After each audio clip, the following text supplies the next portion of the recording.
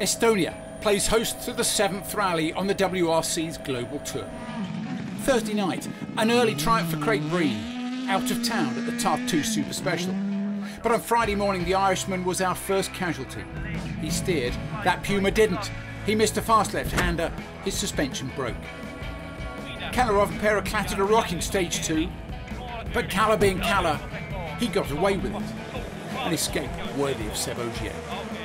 Pierre-Louis Loubet is now in 9th place. He dropped 3 places on the timed final stage. Spectators helped him back on the road. He's going to have to climb back up that leaderboard from here, all on his own. Ott Tänak hauled himself into 3rd place on the first stage of Friday morning, but progress from there was tough, and at one point nothing he tried seemed to work. Ott not only had to deal with the rain, but get his co-driver, Martin, to kick the screen vent back into place.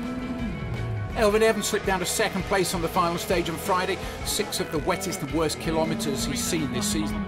And when Elfyn dropped over 20 seconds at the close of day 1, you know who, Kalle Rovanperä, slid by. Saturday, and in 5th place, Takamoto Katsuta, whose ambition was to finish this rally, something he's not managed before after 4 attempts. A lonely day for Thierry Neuville in 4th. He climbed a place when Esa-Pekka Lappi had to pull over to change a wheel in the morning, and in 4th he stayed. But Neuville will have to break the dominant Toyotas. First, there's Elfyn Evans. He tried consistently to chip away at the lead, but he only won 1 stage all day Saturday, the very first one. Kalle Rovanperä led on Saturday, no surprise there. His stage win tally for the day now into double figures. No surprise there, shocking that he should think such dominant speed is quite normal. The boy wonder who's living up to his name.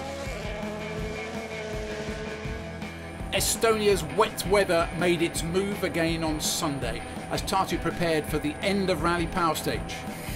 First into the final 16 kilometres had been the WRC 2 contender Andreas Mikkelsen.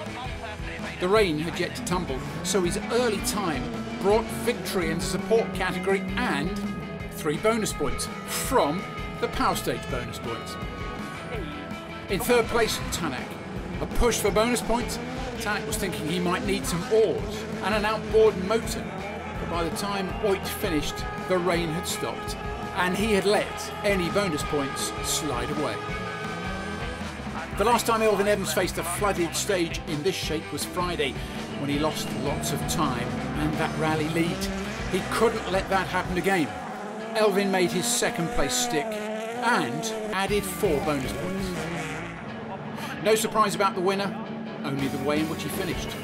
Rovanperä took to the mudbath of a final stage without fear.